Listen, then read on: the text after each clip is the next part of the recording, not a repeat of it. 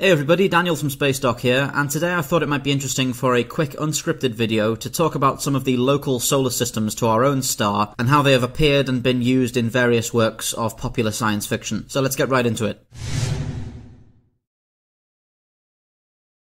At a distance of 4.37 light-years or 1.34 parsecs from the Sun, Alpha Centauri is the closest solar system to our own, and as a result it appears very often in different works of science fiction. The system consists of 3 stars, 2 of which form a binary star called Alpha Centauri AB, and the third is a red dwarf called Proxima Centauri that orbits at a distance of about 13,000 AU from the Lagrange point between the binary stars. In Babylon 5, we see this system as one of the most important colonies of the Earth Alliance, with Proxima 3 being a habitable planet around the red dwarf Proxima Centauri that ultimately becomes one of the colonies to rebel against President Clark in Season 3. We also see this system in James Cameron's Avatar, where it serves as the location of the gas giant Polyphemus and the fictional moon Pandora, which orbits it. In the Killzone series, which I'm afraid I've not actually played, the system apparently hosts the planets Vector and Helgan, which are important to the story and seem to provide the main setting for most of the series. We also hear about the system in Mass Effect as a place that Earth apparently launched a sublight expedition to in 2070 prior to the discovery of the Karen Relay, but lost contact with them soon afterwards, only for the Asari to ultimately find their descendants, having built an independent colony there.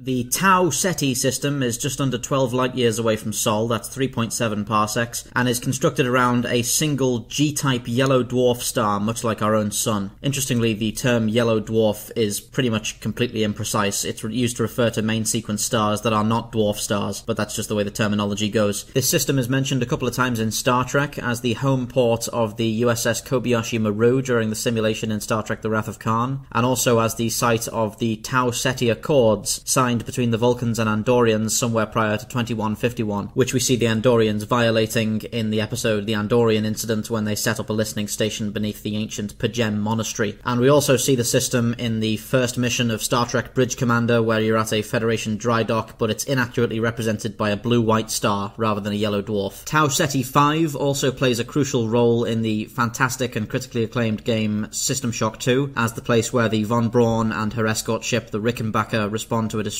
call and encounter the Many, the biological hive mind created by Shodan that kicks off the plot of the game. And finally, my favourite use of the Tau Ceti system is as the destination of the LDSS Nauvoo in The Expanse, both in Leviathan Wakes and in the show. The original destination to which the Mormon colony ship was going to travel across hundreds of years before it was ignominiously stolen by the OPA and used as a torpedo. And not even a torpedo that hit anything. But those of you who've read the books will know that there's some pretty awesome stuff coming up in the show involving that ship.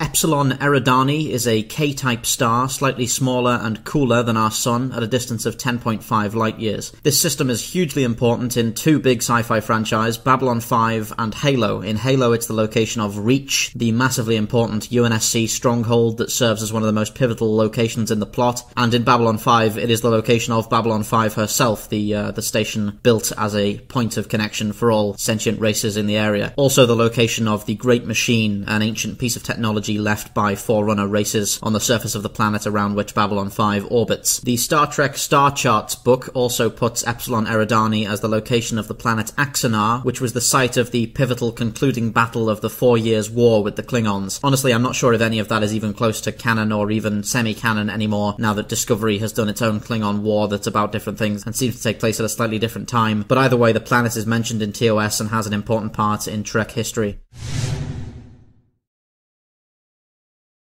Arcturus is a 7-billion-year-old red giant, 36.7 light-years from our solar system. If any of you are fans of DC Comics, you might be interested to know that Arcturus is the star around which Krypton orbits, though not for very long. The star also appears in the recent film Passengers, where it's used as part of a gravity sling, and my favourite use of this star system in science fiction is in Mass Effect, where it serves as the location of the capital of the system's alliance, Arcturus Station. Though Vancouver is the capital of Earth, Arcturus Station is used as a platform from which to run the Systems Alliance, largely because it's around the point where the Charon relay in the Sol system emerges and serves as a hub for mass relays for all of the systems in Alliance space. The idea of using a space station as a capital is a really cool idea. It allows you to have a contingency plan. If the home world is ever suddenly attacked, you can continue to operate your nation. I think it's kind of a shame we never actually got to go to Arcturus Station in any of the Mass Effect games. That would have been really interesting.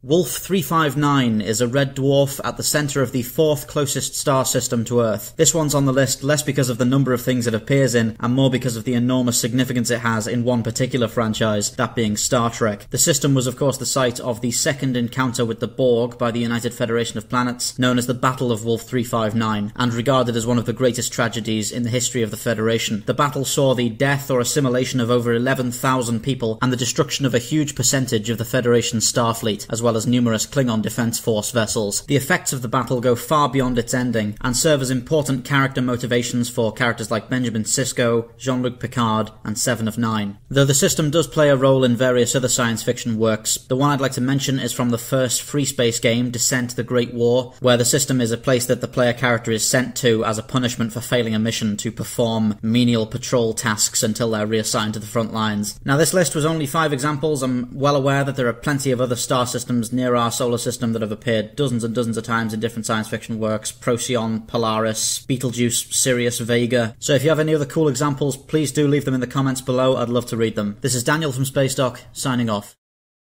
Thank you for watching Spacedock. Please remember to like, subscribe and share for more science fiction spacecraft summaries. If you enjoy the channel, why not consider pledging your support on Patreon? For just $1 a month, you'll be able to access the Spacedock schedule to see what's coming up.